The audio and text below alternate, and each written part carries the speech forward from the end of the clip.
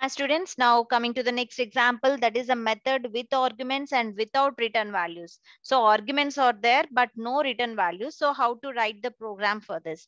So let me take a void class sample is my class name and the void without return type. So that's why I'm mentioning void.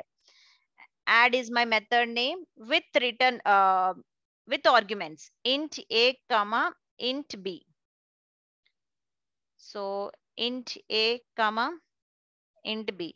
So a method with arguments and without return value. So if you're without return value means void you need to be mentioned. So I'm taking another variable int c is equal to a plus b. Okay, and try to print that value because there is no return type. So if return type is there, try to write return C, and that C value you can be print in the main program. But here there is no return type. So try to write system.out.println here only. So println.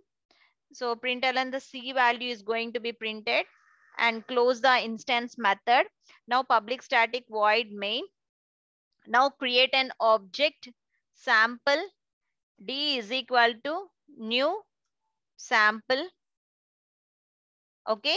So by using an object reference D dot, there is no return type. If return type is there, try to write int x is equal to D dot add. But here there is no return type. So directly you have to write D dot add, call the instance method, add. What is the A and B? Give the values here. Okay. I'm just giving the 20 comma 30. Okay. That's it.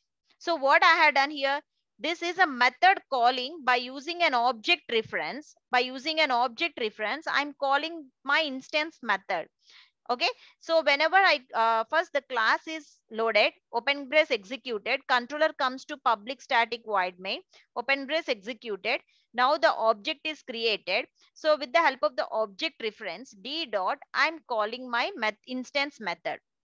So controller comes to here, the 20 comma 30. So C is equal to 20 plus 30. So 50, a 50 value will be stored in C and that is going to be printed. So now let's see the output. So first Java C sample dot Java. Okay, no compilation errors. Now execute the program Java class name sample. So 50, the value 50 is printed. So this is a way you have to access the means use a method with arguments and without return values. So here I have taken the primitive data types. Now let me take an reference data type, because a data types can be either you can use a primitive or you can use a reference, right? So let me take add elements. And here I'm taking the reference data type. Let me take int of array A. Okay. So now I'm taking one variable int total equal to 0. So let me take int total equal to 0. So here I'm using like a for loop because I want to access, right? So for, let me take int B. It's an enhanced for loop. So total is equal to total. First, let me write the program, then I'll explain. So it's a for loop. After reading all the elements and performing the operation, the value has to be printed because there is no return type. So directly write the system.println here. So what you have to be print? Total you have to be print. Total. So public static void main.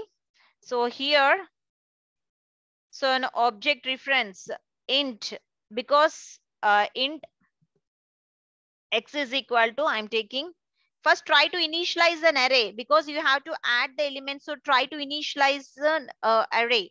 So x, I'm taking an array reference. So int x is equal to 2 comma 4 comma 6. Okay, 2 something like 1. So I have taken total 5 elements, 2 4 6 2 1. So create an object sample. D is equal to new sample.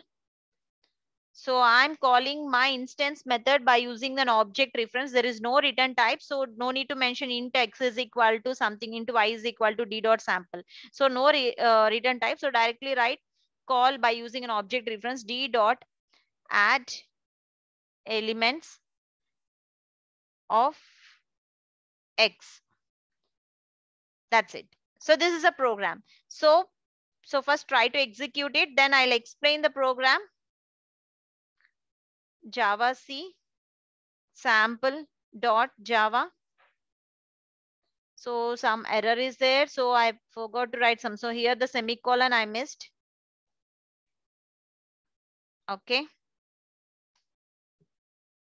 So no errors. Try to compile it. Sample. So 15, total 15 you got. So how it is 2, 4, 6, 2, 1.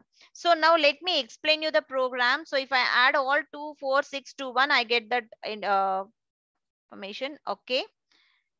So first class is loaded.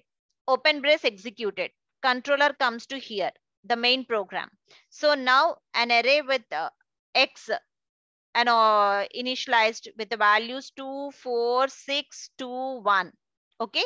So with of x of 0, x of 1, x of 2, x of 3, x of 4. These are the indices. Okay. So now the object is created. So d dot add elements. So d dot add elements of x. So first x of 0. The controller will comes to here. Okay. So first the total is 0 is initialized. Now a of 0. So instead of x, now this is an x object, right? This is an x object is created. Okay, sample x object is created. So it will be referenced by a also. So now a of 0. So that value, that is 2 value will be copied into the b. Okay, so total is 0. 0 plus 2, 2. Okay, again 0 plus 2, 2. So now the controller again goes to here. Now a of 1. A of 1 is equal to 4. So 4 value will be copied into the b. So 2 plus 4. Okay, so 2 plus 4, 6. So now the total is 6. Again, controller goes back to here. So now here the 6. 6 plus 6, 12. So 6 plus 6 is 12. Again, controller goes to here. Now a value is the 2. So 12 plus 2, 14. Again, controller back come here. Now a of x of 4. That is the 1 value copied into here. So 14 plus 1, 15. So the value will be 15. Now check what is the value here. Okay, first let me clear all the drawings. Okay, so now check here. This is a value I got it as a 15. So this is a way you have to be a method with arguments and without return values. I had explained two examples by taking a primitive data types, and I had taken an instance reference data type. So you can use reference data types and you can use a primitive data type. Okay. Still, if you're facing any doubts, please let me know, students. I hope it is clear for you.